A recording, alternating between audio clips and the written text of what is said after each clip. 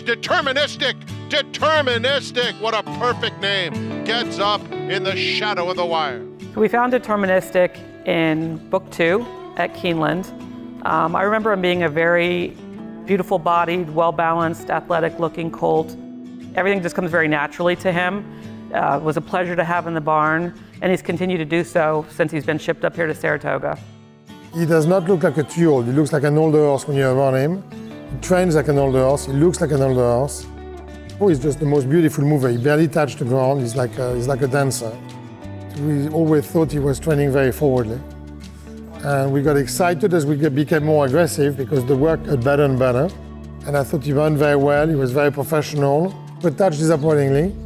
And the jockey, Rosario, was aggressive to put him back into the race, which he did. Straight away, he was back in the race. Even with a big sweeping move, he was able to get there at the end, which was pretty exciting.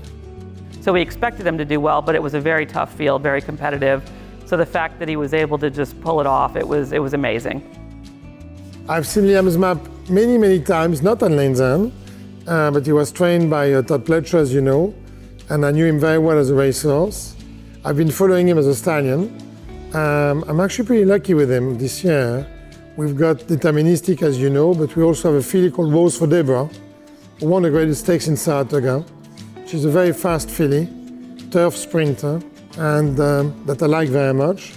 And I also have another stakes filly called Silver Skillet. With the lead, takes off past the 16th pole and opens up to be much best in the Susie O'Kane. Silver Skillet and Joel Rosario. With Deterministic, along with the obvious physical similarities, I feel like their dispositions are very similar. They were both very smart, just exude class.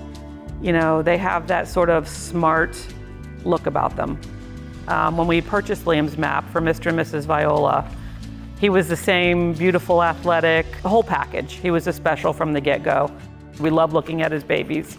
It's been fun to watch them do so well.